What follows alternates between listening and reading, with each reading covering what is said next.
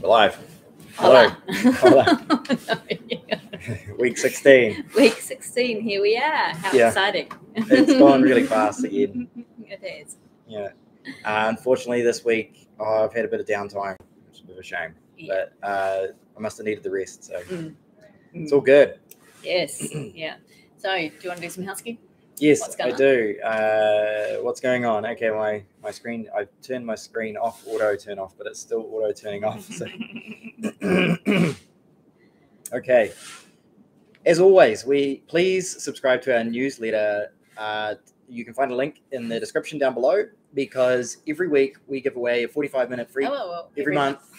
Thank you. Every month. That's why Nicki's so lovely to catch me out on this stuff. 45-minute free call with us every month. And keep an eye on your newsletters, your emails to see. Check your emails and even junk emails. Yep. Yeah. Because we do, within the first couple of days of the next month, of the new month, we do send an email out confirming that, you have got you've won a free 45-minute call with us. And so just make sure you check your junk mail. It shouldn't be in junk mails, but no. Also, the comments on the side there. Yes. Make sure you leave a comment in there, because we will answer them at the end of the call. So if you've got any questions, let us know. Also, for the newsletter, you want to subscribe, because we have a giveaway for Finco Campo Bello 2 nights for 2 up on basically the top of El Salvador. Yeah, and what's wonderful with this, they actually give you they're giving you a free coffee tour as well as a free volcano hike. Yeah. So that's pretty cool. And then Very your exciting. food's included. So yes. Yep, definitely subscribe so you can go in the draw for that. We will be drawing that out just before Christmas, and it is valid for 1 year. Yeah. So if there's any foreigners who are wanting to come and visit, anyone living outside of El Salvador wanting to come and visit, do that. Then also, we talked to somebody about mortgages for non-residents, and that's been quite interesting as well. We've got an interview to release later, and we'll also touch on it again today. And if you'd like more information, I haven't put the link in, but it's on our website, and there's a link on our website in the description. All right, let's go. Cool. All right. Hey, so this week with James not being, or let's say being a little bit under the weather, it's a bit short, but we're going to talk more about the mortgages. So really, pretty much Monday was it's a normal catch up for us day. Nothing new, but we did have an amazing live last week, so that's always a good one. It was an action-packed live last week. Yes, lots especially because of the Bitcoin conference. But anyway, really good. So pretty much it was doing a lot of admin stuff for work. So Monday's a big work day. I'm doing a lot today. Tuesday is also a day of a lot of work. Yeah. This week, I feel like we get out? We didn't get out. We really left the house, to be honest. So sorry about that, guys. Yeah.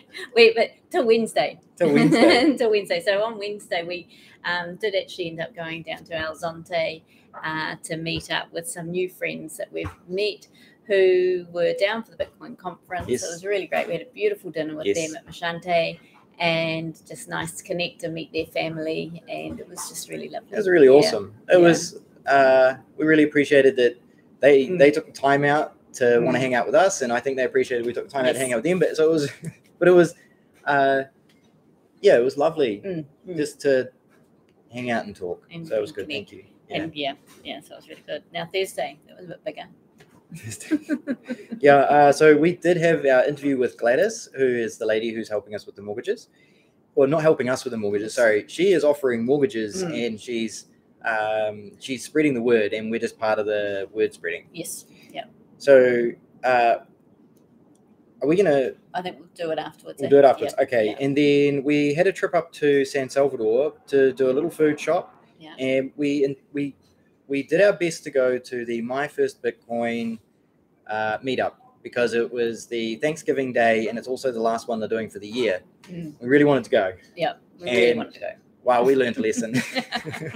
So we learned that the traffic from the beach up to the center of town is really horrific. Yeah, it wasn't even the trip from there. It was from the supermarket to there. It took us 1 hour to drive 8 kilometers. Yeah. And was crazy. Yeah, and then we ended up in I must admit, the center of town in San Salvador at the moment is absolutely stunning. Christmas lights are stunning. They're beautiful. The street market is full on. There's buzz. There's lots and lots and lots happening. It was just really unfortunate that we were unable to get to the car park to find where we could go. Yeah. And it was a real bummer. We weren't prepared for what we received. This is what happens when you live at the beach and not live in the big city. Yeah. You lose touch with what's happening. Yeah. So we'll be more prepared for next time. We will. We've got a better idea of where things are now. Yeah. And we actually ended up going to a nice little roadside diner. We did. Which was pretty cool. Yeah, we found a really cool little roadside diner. So it was really good. And it's open 24/7. Yeah, and we shared that with a friend who was really interested in roadside diners. Yeah, so that was really cool. And obviously I think James was obviously coming under the weather because then by Friday he wasn't getting out of bed. So, I was pretty smashed. Thursday I was feeling it. Friday, that was when I really first started feeling smashed. Yeah. So that was unfortunate. So Friday I just spent the day working on interview video, and I think I might have gone for a bit of a walk on the beach. I can't remember really. So it was James spent the day sleeping, and I spent the day just. Was Friday the day that some guy turned up in his? No. That was Saturday. Okay. Then Saturday, Nicki went to the markets and got purses for breakfast. Yes. So I was happy about that. Dragged myself out of bed, and then Nicki also went to the beach to hang out. And she came back with a really cool story. Are we not sharing that story? We're not sharing that story. No, okay. That's for a private discussion sometime with anyone. But what was really good at the beach was I just had enough of being trapped inside, I think. And so it was great to get down to the beach. It was a beautiful day. I had my towel out and I found a log to lie up against, and I journaled. I was listening to podcasts, so I was down there for about 2 hours just zoning out of the world, and it was just really nice to be able to go and do that. Yeah, we're so close to the beach here. It's just wonderful. So we are very lucky living here. We went for a walk today, and we were very thankful for being so close to the beach and just having that option to have the time out and go and touch the water. And yeah, absolutely. Yeah. And then Sunday, it was quite fun. I did a workout with our neighbours. So with a few girls here now, we're starting to doing some yoga classes in the morning. We're doing some gym workouts, and it's just really good to have a team to sort of push you along. I mean, James and I, we quite often go to the gym, but we've been really slack. So it was really good just to get another group of girls to go and do that with. So really pleased to that. Sort of my shoulders are feeling it a bit today. That's just good. And then I also went back down to the beach and had another hour at the beach, and I was really gutted because I wasn't sure what the tides were doing, and there was a nice breeze. The waves aren't very big at the moment, so I could have got my board out, but I also would have wanted James there to get out on the board. Lifesaver, just in case, out there in my to watch me, because you just don't know. In my Baywatch gear. You got it. I think I know what we did on Tuesday, which we forgot about. Did we have the visitor that was coming to look at houses? I think one of the expats was here to look at houses, and we came to visit, hang out, say hello, and I think we had somebody else come around that day as well. No, that was that the week before? No, that was on Sunday. Was that the week before? We already talked about that one. So anyway, as you can see, really short week in regards to doing anything that's worth sort of sharing and telling. But what we really want to go down the track, what are you laughing at? Oh, just my memory at the moment. What we really want to go, because I mean, James has been in bed for Friday, Saturday, Sunday. So I've sort of just been chilling out, but that's all cool. But what we really want to talk about are these mortgages. So what we've done, we've met this wonderful lady, Gladys. She is able to now provide mortgages for non-residents. So people who live anywhere in the world, even Salvadorians. Say if you live up in America and you're wanting to buy, secure yourself some property down here in El Salvador, you're able to do this. Now, it's initially it's a very simple. You just need to provide 3 years financials and your passport. So that's the initial setup. And that's where Gladys can go through it and work out how much you can borrow, how much you can't. Yeah. Then once you have found a property, you or if you want to go further down to get like a pre-approval for the full finance, you're able to then You, of course, have to provide a lot more information. One thing you do need, though, is a NIT, which is a NEET.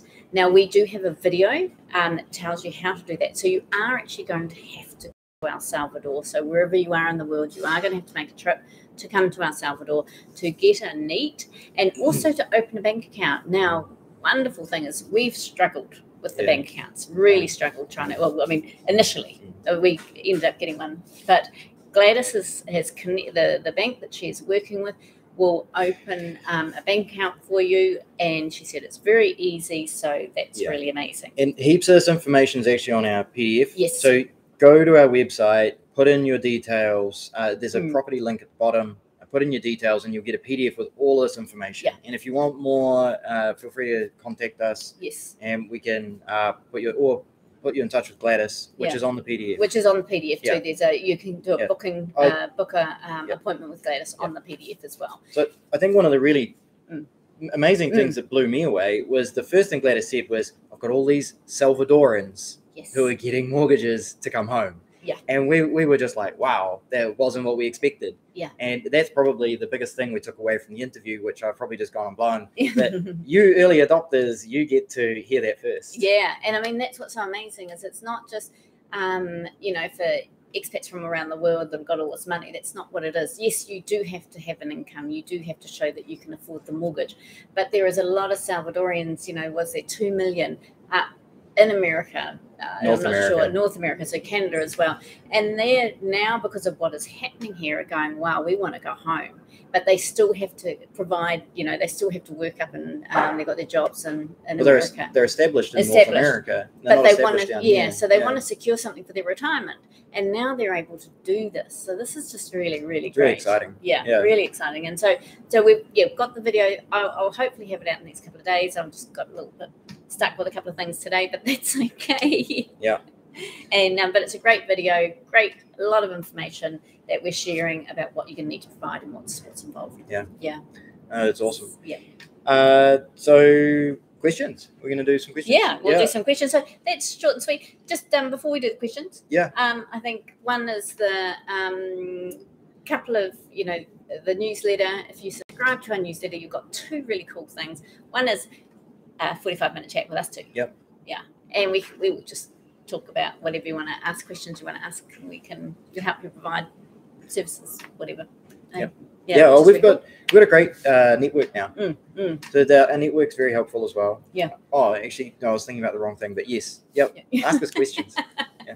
And then the other thing with the newsletter is if you subscribe to our newsletter, you also get a 2-night accommodation at Finco Cambo Bayo, which is an amazing accommodation up in Santiana, and you get a coffee tour, you get a volcano hike, you get your food. Crater Coffee Bistro is also part of them, and so I imagine you'll be able to get to stop off there, and it's really cool. Place. It's a really cool trip. Yeah. I'd even recommend going up to the Crater Lake, just so Lago Cotopeque. Oh yes. Just for the day, like you can drive up there about an hour and a half from.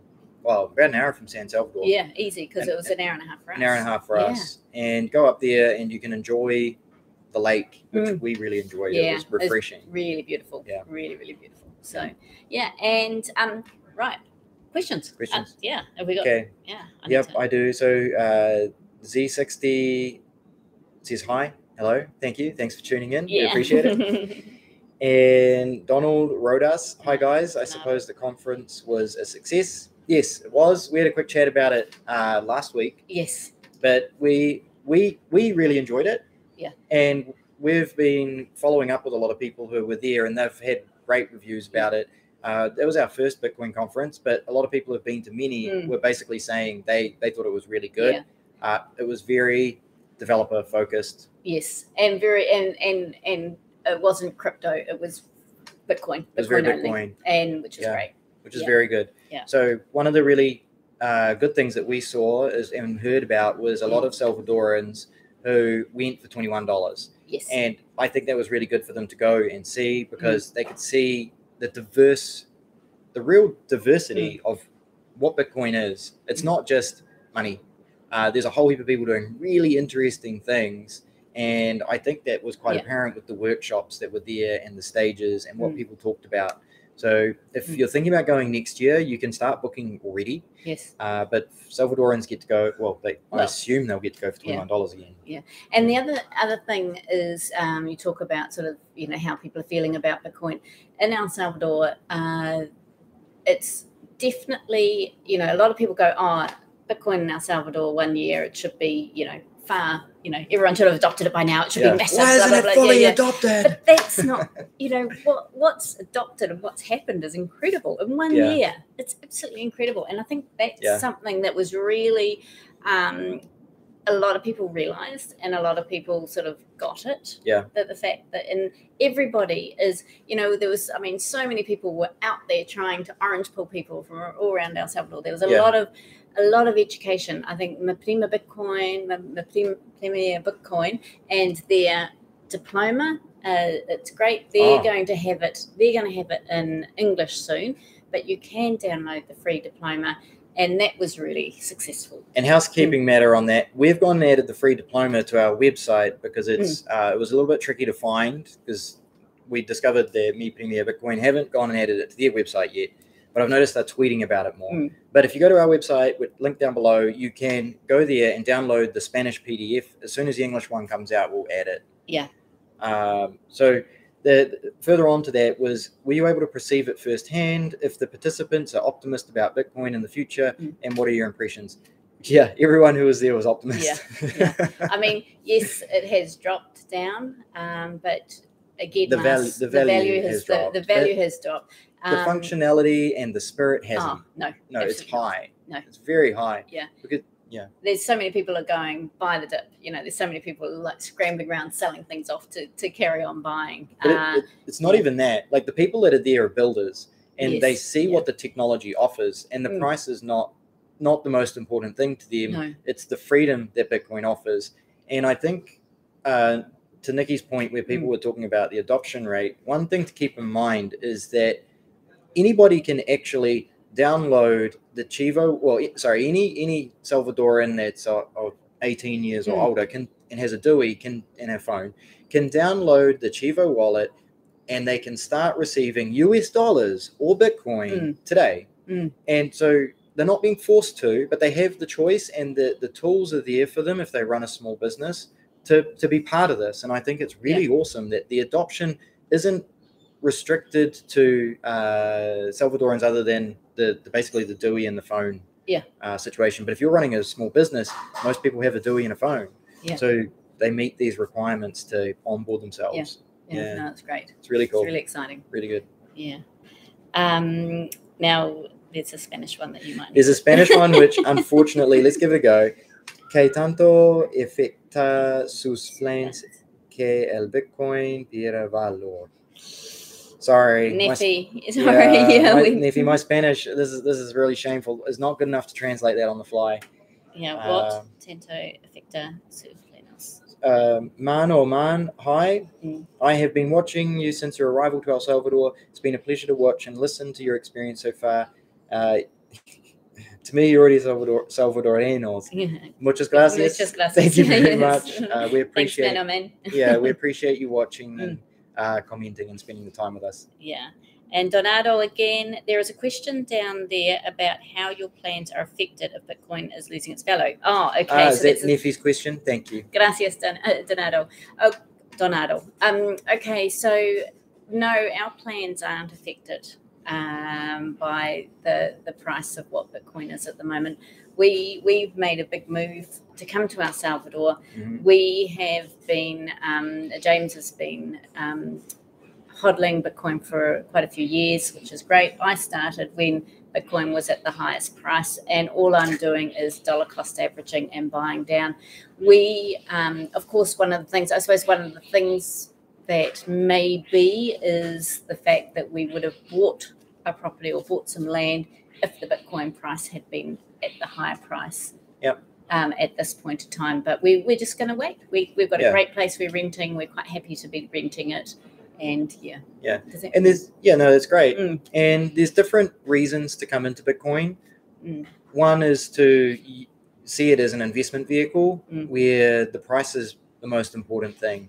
And then another is to look at it as a currency, where the utility becomes more of an important thing. And some people just enjoy it in terms of being part of a movement. Yeah. And there's lots of other reasons as well, such as property rights. So that means having self-sovereignty over your own property, which is super powerful.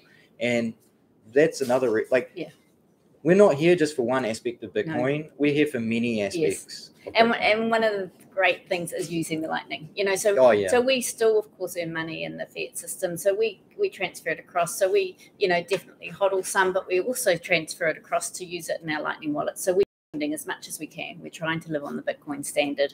Yeah. And that's fine. To do that, I think. Oh, it's exciting. It's so much fun. It's the only place in the world where you can come and use Bitcoin as a currency, as a legal tender, without the fear of weird government restrictions or taxations or financial rules. This is a unique place in the world. I think it's amazing that El Salvador has offered this opportunity to its people and anyone who wants to come here and do it. People aren't being forced, which I think some people believe it is forced, but it's an option that's been added, much like credit cards were added as an option to make payments. And I think it's awesome that it's there. I don't get upset if merchants don't accept it, but it's okay for us to ask if they do, which is awesome. Yeah. No, it is. And I think the more people who start understanding it, the more people who, the more times that we talk to people and ask, then the more times they're going to start questioning, oh, what is it? Why can't, maybe I need to look more into it. Like our Marlene from our coconut vendor video, she's now looking at doing the diploma, which is so exciting. Yeah, it's really cool. Because she's got the smarts, she's got the brains to be able to do it. And then she'll have an even more better understanding on what Bitcoin is and the purpose for her to be accepting it and why she should be accepting it. Yeah. So. Z60, do you have your own Bitcoin Lightning node? Yes, we run something called an Umbrel and also a Start9 and Start9 Embassy. These are two different nodes which are very plug and play compared to a lot of others. So if you're looking at something to start with, both of those are really good options. And Fabian, thank you. Yeah, I like my top too. Yes. Oh, I missed that. Thank you, Fabian. How did I miss that one? Oh, okay. I don't know. Maybe I just left it for you to pick it up. Guillermo, I really like that you both make people think different about El Salvador. Thank you. Thank you. We appreciate that. Yeah. We're here to be part of this great adventure that El Salvador is offering. And we love experience what El Salvador has to offer. We haven't had a bad experience, I don't think. No. I'm just trying to think. It's new, it's different. I mean, we've been here 10 months, but there's still so much we haven't seen and so much we haven't done. It's just incredible. Yeah. And our friends, if in a van life, they've just done a couple of YouTube videos on El Salvador, and I'm going, we haven't even been to half the places that they've been to, and it's just amazing. I mean, they were just slipping through over a couple of weeks, so I think that's the difference between coming as a tourist and doing touristy things versus coming to set up your life and prioritizing your life first. Yeah. All right. So, and Donato, thank you. It is a colourful top. Yes. Yeah. I'm going Salvadorian. This is not quite Salvadorian loud, but it's not as Salvadorian loud as what we see sometimes, but it is. Yeah. It is. Yeah. It's good. I like it. Yeah. Thank you very much. All right. Yep. We're going to end it there. That's basically 30 minutes. We don't want to go too much longer than that. No. Thank you very much for tuning in. Thank you for all your questions. Yeah, really appreciate it. And watch out for this new video. Sign up to our newsletter. Yeah. And Yeah, and we'll see. Have a great week. Use Lightning. Ask your vendors if they... Oh, we forgot about our tips. Oh, no. Ask vendors if they will accept Lightning, even if they don't. Yeah. Actually, I think we had an experience like that this week, didn't we? Yeah. And even if you've got a favorite store that's on the Bitcoin Beach wallet, a favorite store that you like going into, just practice it. And you can, because you can go onto the map of the store. I mean, the map on the Bitcoin Beach wallet, and you can choose where your favorite store is, and you can send them just a few sats, and it's just something fun to do. Just go, thank you. Yes, they really appreciate it. Yeah, and I mean, yeah, it's just something fun. Actually, on that note, this is dragging out, but on the Bitcoin Beach wallet, they quietly did an update specifically for small merchants in the last, I think, over conference. So in the last 2 weeks, and it's hidden away in the settings.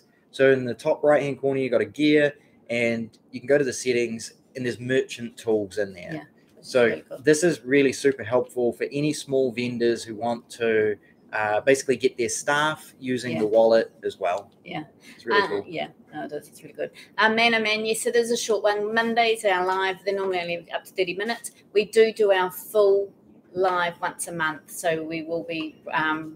We need to book it in. Yeah, we'll be promoting that soon. Yeah. So that will be in the beginning of December. So yeah, just so you. Which is next week.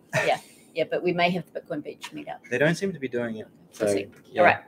Okay, guys. Thank you. Yeah, thank you very much. Have a great week. Yep. Use Lightning, support the network. Yeah.